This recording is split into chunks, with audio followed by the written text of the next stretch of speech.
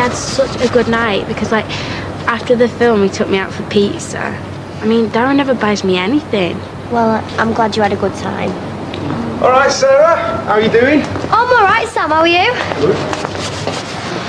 He's well lush, so when are we going to get introduced? Candice, he is like 20-something. Anyway, you've already got 2 boyfriends. I don't even think you could handle 3. You want to bet? So when's this car ready for its maiden voyage? Well, a couple of weeks yet, I think. He's promised me and Candice the first ride, haven't you, Sam? What? No way, I thought I were first. Well, I reckon your mum deserves first dibs because without her, I couldn't have done any of this. Oh, leave me out of it.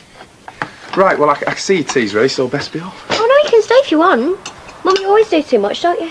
Well, it's only sausage and mash, but you're welcome if you like. Oh, cheers. Is that okay? Of course it is. Unless you have to go to your other job. I heard you're a stripper. Yeah, that's right. So, do you keep your kicks on or do you do the full Monty like? Mum, tell him. Sarah'd love to see you doing your stuff, wouldn't you, Sarah? Please. All right, girls, pack it in. Sorry, Sam. Think you've got a couple of admirers. I mean, the one thing I love about Todd is he's dead mature. I mean, he even bought my chips. Oh, wow, he really knows how to show a girl a good time. And he's dead clever. So what's he doing going out with you, then? Anyhow, I don't even know if we're going out. Well, not officially, anyway. Oh, well, if it doesn't work out, you can always stay with Darren. It's just a big kid. Hiya. Hiya, Todd. Hiya. So, you're going to walk us to school, then? Might as well, I suppose. Hang on a minute, I've got something in my shoe. You know, you can walk ahead, Sarah. We'll catch up in a minute.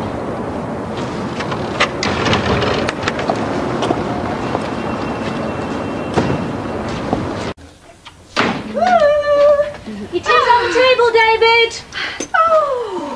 Oh dear, I didn't mean to interrupt you eating. I was just passing. Hello, Sam. Hi, Audrey. Oh, well, now, isn't this a nice change? I always think a table looks better when you've got a man at the head, huh?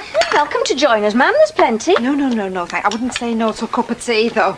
This is gorgeous, Gail, as usual. I don't know where you put it, Joe. Well, you don't get muscles like that living on cheese and crackers, Sam?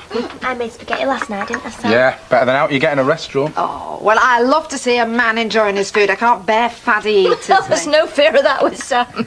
Well, and have you got no one special at home to cook for you, Sam? I'm on my own these days. Bit of a disagreement with me, ma'am. What you need's a good woman to look after you. That's what you need. Leave him alone, ma'am. Sam enjoys his freedom, don't you? Too right. Yeah, and the longer you hang on to it, the better. Oh. Can't see anything.